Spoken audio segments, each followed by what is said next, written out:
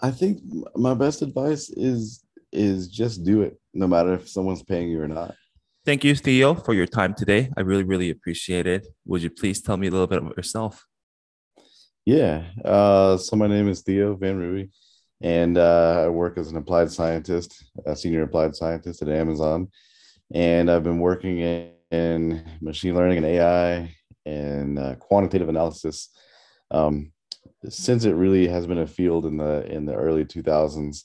Uh, my background is in applied math and theoretical math, and yeah, I started coming into the kind of big data and computing world 15 20 years ago. So I live Mhm. here in Colorado.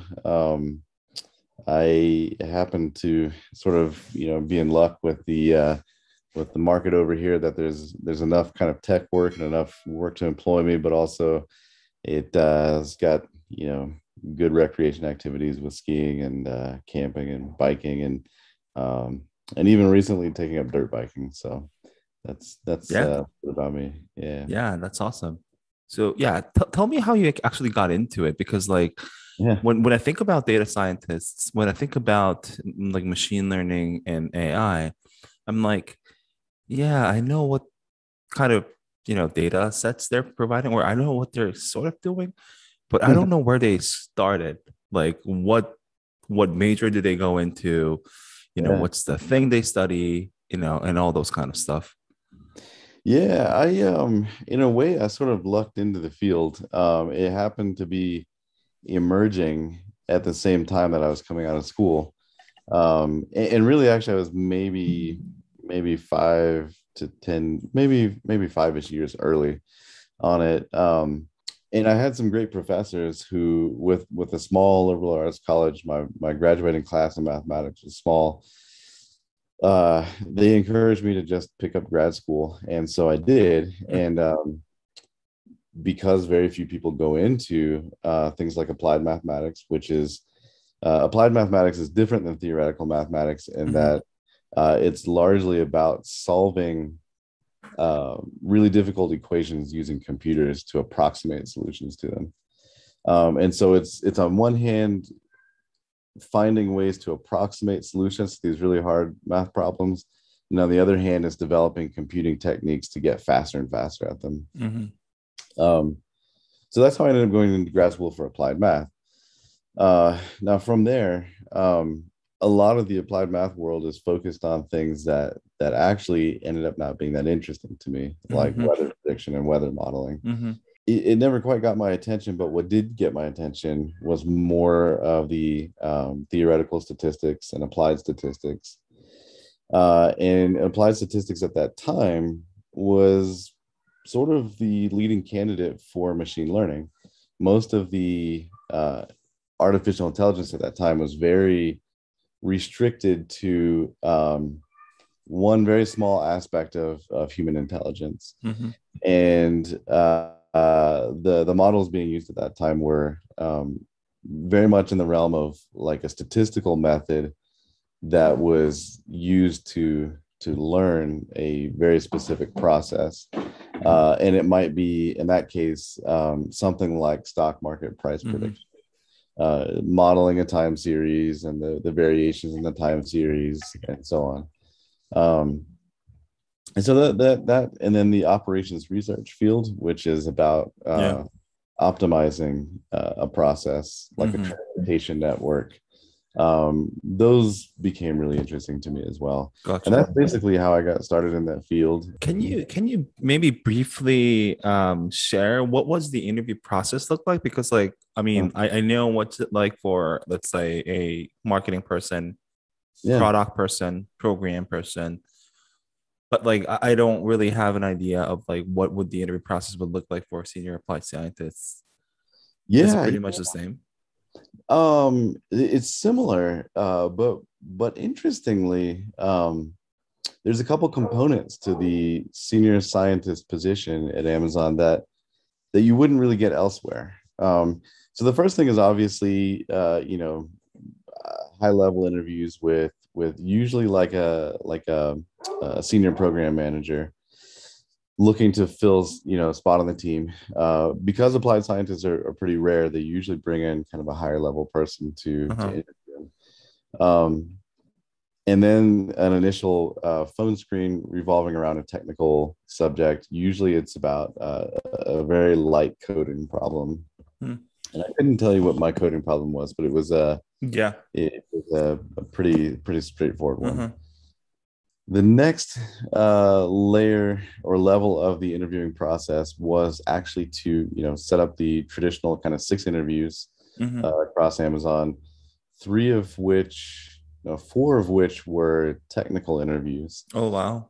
Some with other senior scientists, some with other senior engineers. Okay. And the goal for the applied scientist interview process is to establish two things. One, their depth and breadth of science understanding. So to Uh-huh. find an area of expertise for that scientist that they can go deep on, and then in breadth, how many of the fields in science do they know?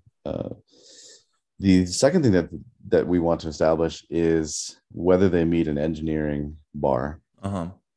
Can the applied scientist function as an engineer equivalent? So there's a lot of Interesting. coding interviews in Yeah. that respect, and a lot of technical infrastructure type interviewing. The last thing that differentiates the senior scientist interview process from a traditional scientist process is writing samples.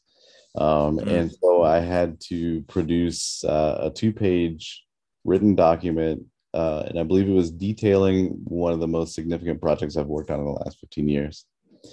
And Yeah. then the interviewer was like a director level, like an 8 level, Sure. who had me present this document to them. And as you know, at Huh. Amazon, there's a lot of 2 or 6 page Yeah. document reviews, and it was for that purpose that in all these 2 and 6 page document review programs, if you can't write well, then you'll never succeed in these meetings. So part of the interview process was proving that I could thrive. Communicate well with the senior levels. So Yes. what do you do as a senior applied scientist? What would you say you do here? Um, so it really is 3 parts. At this point, as a senior applied scientist, I do less of the day-to-day coding work, but it is more establishing programs and lines of productive research and engineering. Um, and so the thing that I kind of like to say about it is that it's a triangulation process. Amazon really focuses on near-term results. I would say probably 75%. 75% is near-term results, for the basic reason that if it doesn't work now, it probably won't work later either, right? And maybe it would work later if you poured in $1 trillion of resources, but a small scale sample of working now is better than something that works later. So there's a lot of focus on what can we get in 3 to 6 months, given where we are now, to meet this customer need and solve this customer problem. Um, so the first thing that I do is actually to understand what the customer problems are, and to Mm. meet with the PMs, the product managers or Hmm. project managers, and the business leaders and stakeholders to understand what exactly we are trying to do Hmm. and why, and what customer need Hmm. that is addressing.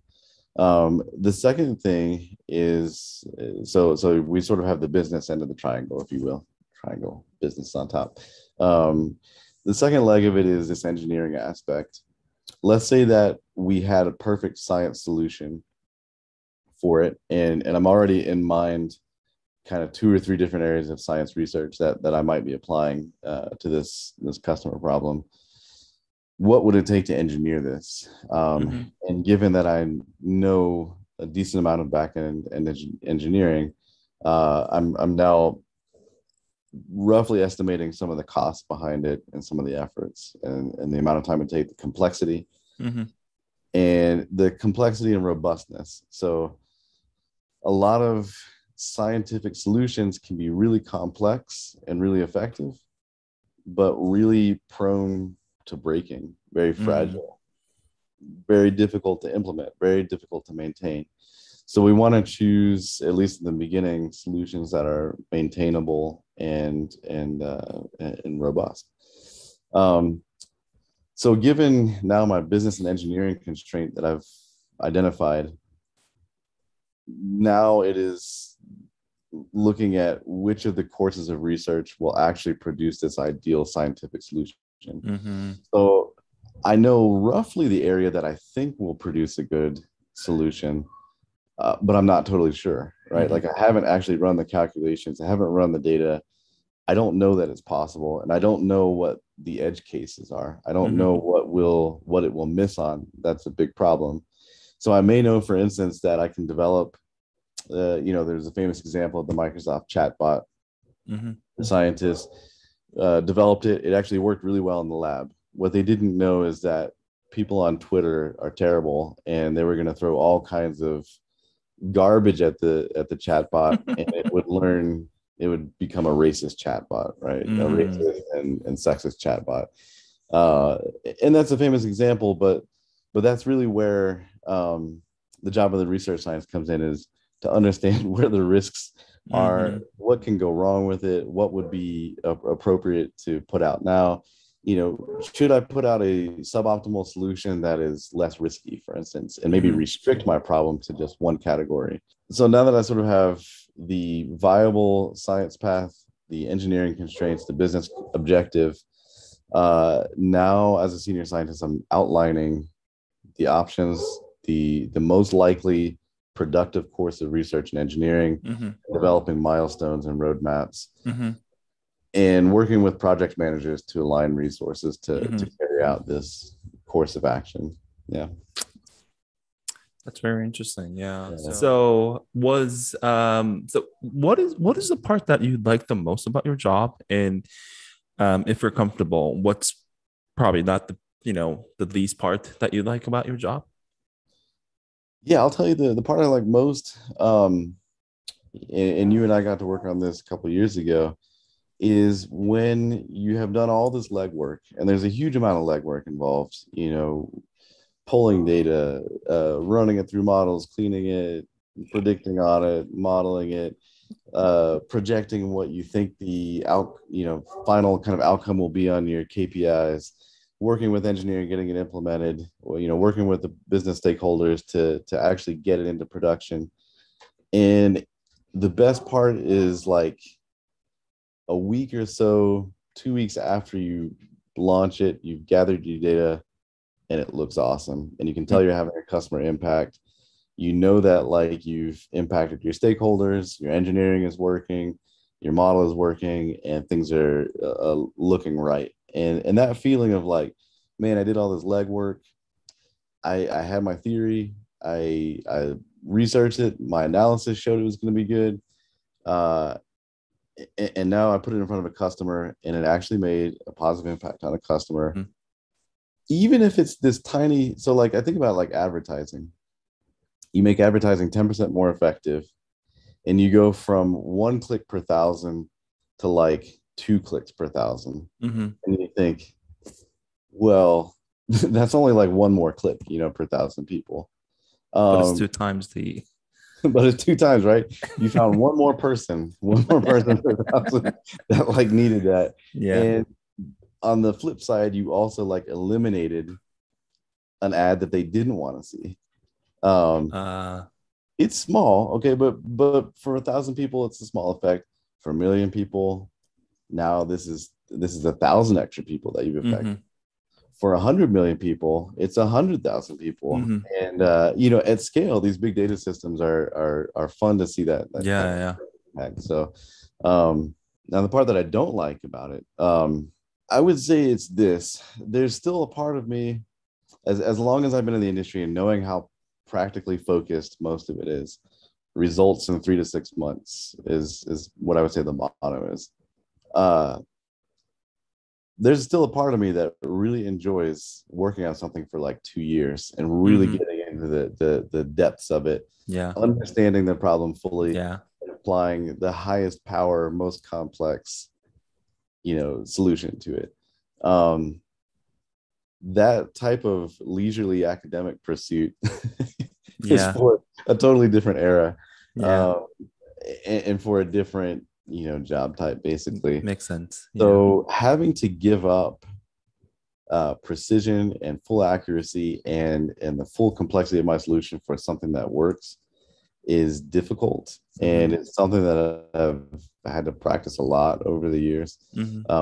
And it's something that requires leaving my personal ego out of the equation. Yeah. And that's really Yeah. hard to do. Yeah. And I mean, there's always pros and cons come together. So I think this will be my last question, but advice for those who want to get into this field, like what would you, let's say, give a college student or even like a high school student or anyone honestly who doesn't really have any experience in this field yeah, to you know um, get into the scientist world?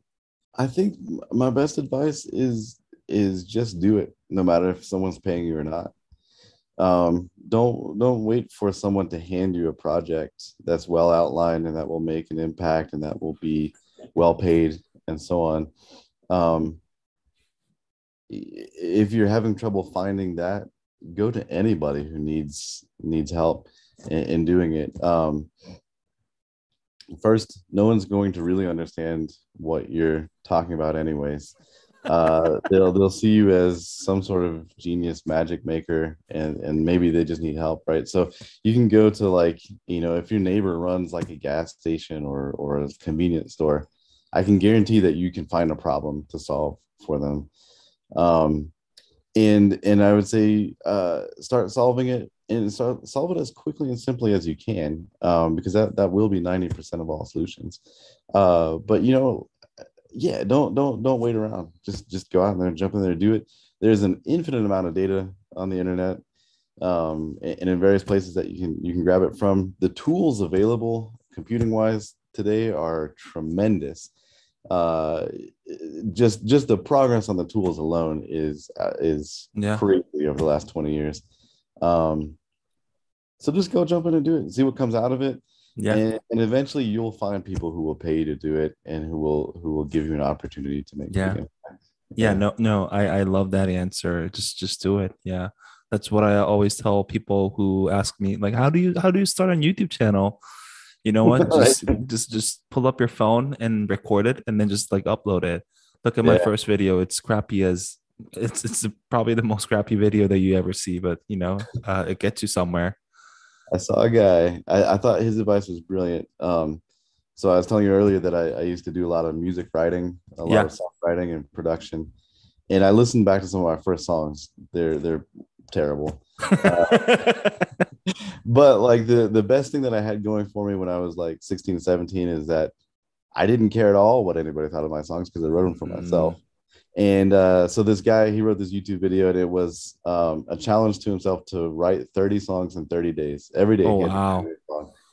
And he said the first thing that he figured out was if he had to deliver this thing, eventually he stopped caring about what it sounded like. Not what it sounded like, but he stopped Yeah, caring yeah. about whether it was truly good or not. Yeah, yeah.